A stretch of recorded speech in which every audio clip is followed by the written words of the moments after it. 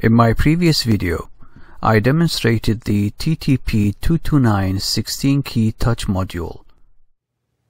In this video, simple projects will be presented using the TTP229 module and I2C LCD display. The first project in this video is a touchtone keypad.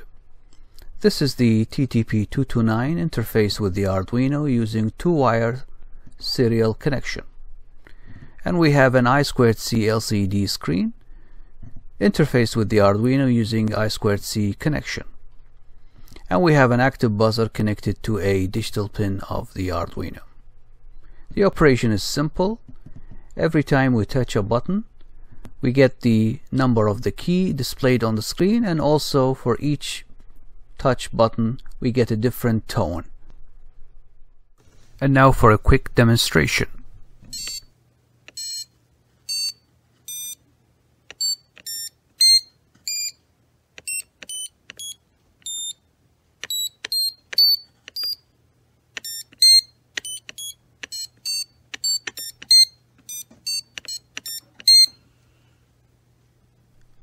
A quick look at the C++ sketch used in this project. Within the loop function, we need to get the pressed key from the module by calling this function.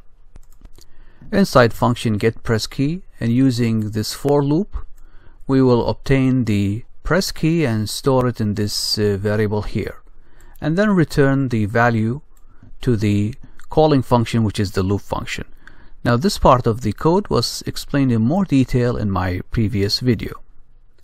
Back inside the loop function, this variable now has the number of the press key, so this if statement now becomes true, and on the LCD screen we display the number of the pressed key. Next we call function keyTone to assign a unique tone to the pressed key. Inside function keyTone, and based on the number of the press key, we assign the tone. So we have 16 unique tones for the 16 keys. In this next project, we have a personal identification number system where the user is required to enter a 4-digit PIN number using the module. And if the number is correct, then the correct response will be displayed on the screen. If the number is wrong, then an error message will appear and asking the user to enter the number again. And now for a quick demonstration.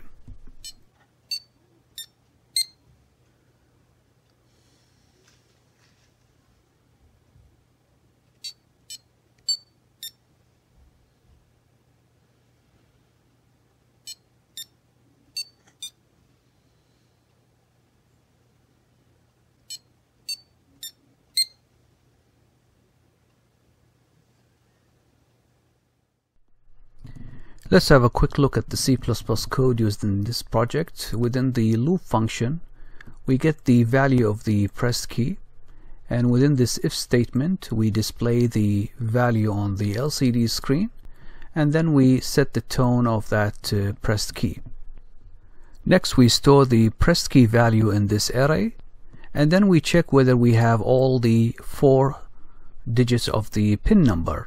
If so, then we go to this function to check the validity of the pin number.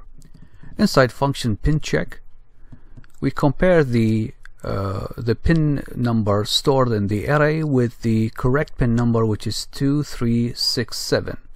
If so, then we display the correct response on the LCD screen.